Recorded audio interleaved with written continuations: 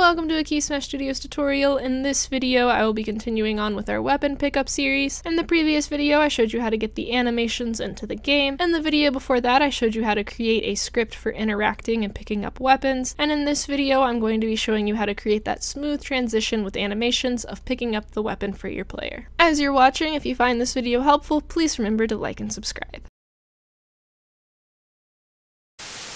So as I said, this is a series. I'll link the previous videos in the description below in case you haven't watched those so you can get caught up to this point. I'll also link where I got my arms, which is from Open Game Art, as well as the weapons, which was from the Unreal store. Both were free at the time I downloaded them. To go ahead and begin, we're going to go over to our player in the scene.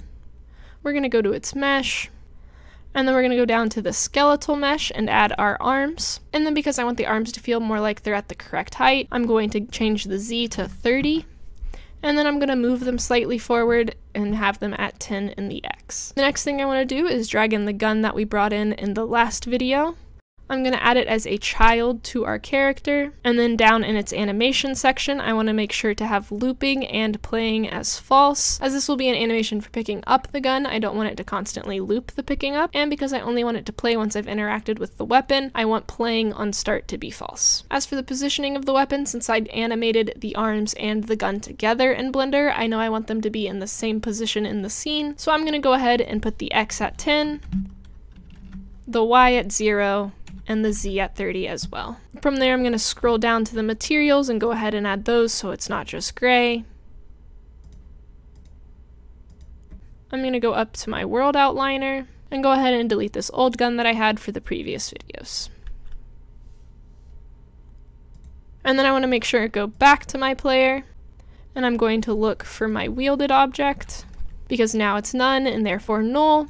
And I want to make sure to put my new object that I just placed into the scene as that wielded object. This is all of the changes we'll be doing to the scene, so we can go ahead and go over to our content, go to our C++ classes, and go ahead and open our FP character controller. I'm going to start in the header, and all we're going to be doing in the header is adding two new U properties, and these U properties will be pretty much identical.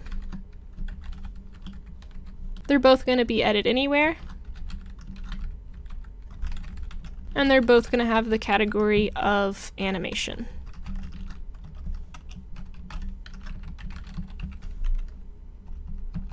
And then the property itself is going to be a UAnimSequence. And I'm going to name the first one gun up, and then I'm just going to copy paste this property and name the second one grab gun. And gun up is going to be the animation sequence for the gun, where the gun will be lifted up into a held position. And grab gun is going to be the animation sequence for the arm, where the arm looks like it's picking up the gun. That's all we're going to be doing to the header, so we can go ahead and go over to our CPP. And I'm going to scroll down to a function we created 2 videos ago, which is called interact. And within this function, we're going to be doing 2 things. We're going to be adding something to our if wielded statement, and then we're going to be creating another if statement for our arms. So the first thing I want to do here is add an and to this if statement and just say gun up. And all this is doing is making sure that my gun up is not null. And then I want to have the animation call for my wielded, so I'm going to go ahead and do wielded, get skeletal mesh component. And then I want to set the animation, and the animation I'm setting it to is gun up. After we've set our animation, we want to be able to play this animation, so we're going to do the same general thing of wielded, get skeletal mesh component, except this time we're going to do play animation. Then this has 2 parameters, the first one being our animation sequence, which is gun up, and the second one being whether we want to loop it or not, which will be false. Now that we have that, we're going to be doing essentially the same thing, but with our grab gun, so we're going to make sure that our grab gun animation sequence is not null, and then if it's not null, what we're going to do here is get our current mesh, as the mesh of this script is our arms, and then we're going to again set the animation, put grab gun,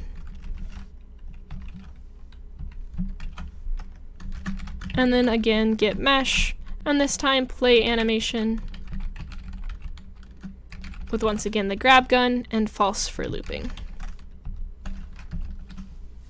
And that's all we'll be doing script-wise, so go ahead and make sure that you save it, go back to the scene, and compile.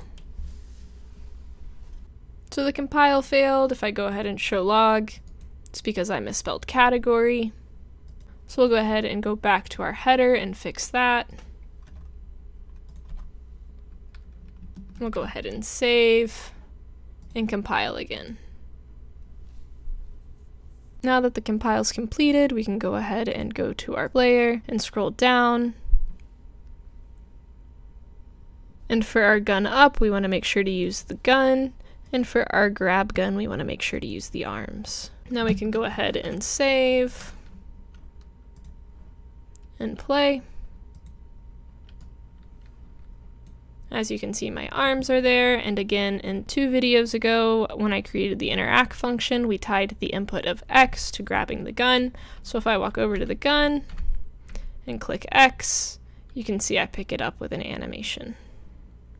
As a recap, we created animations that were callable through script to create a more smooth transition for the player when they're picking up their weapons. As always, I hope this video and this series was helpful. If you have any questions or suggestions, you can leave them in the comments, or feel free to join our Discord. The link for that will be in the description below. Don't forget to like and subscribe. Thank you for watching. See you next time.